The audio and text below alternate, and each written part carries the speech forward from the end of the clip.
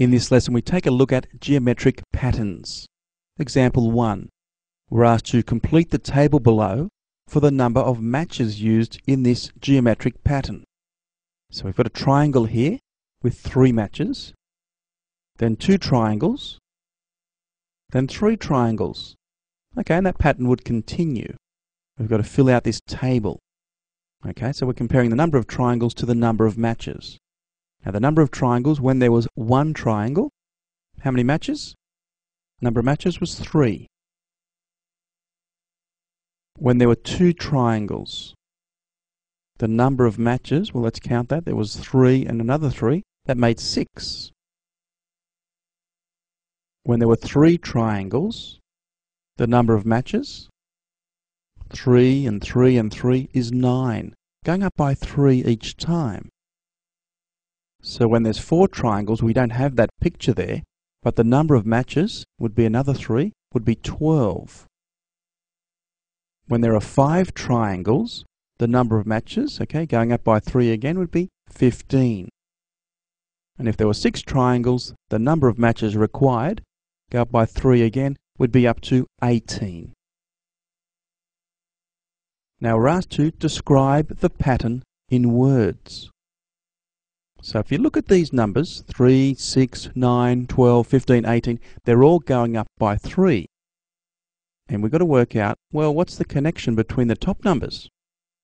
Okay, if something's going up by 3, what about if we times the top number by 3?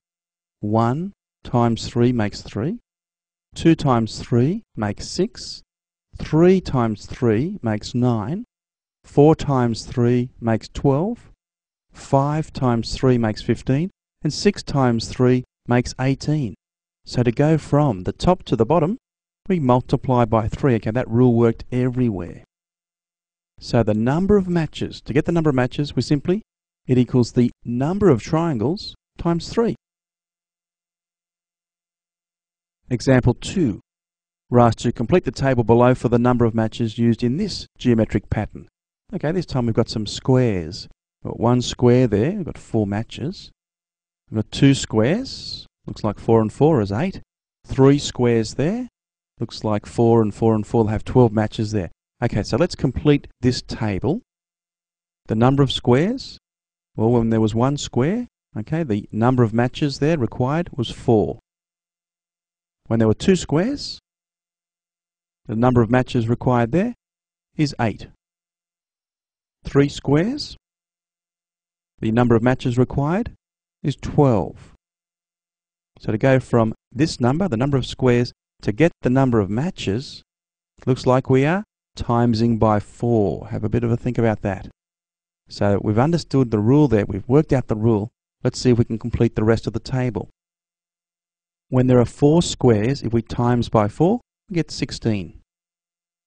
If there were 10 squares, okay, we've had a real jump here, but we still do the same. We times by 4, we'd have 40 matches required. Now this one, the number of squares, we don't know. But if we times by 4, we get 48. So we've got to think, what number times by 4 will give us 48? Well, that would be 12. In other words, 12 squares would require 48 matches. Part B, describe the pattern in words. Well, the number of squares, we need to multiply by 4 to get the number of matches. Okay, so we write the number of matches equals the number of squares multiplied by 4.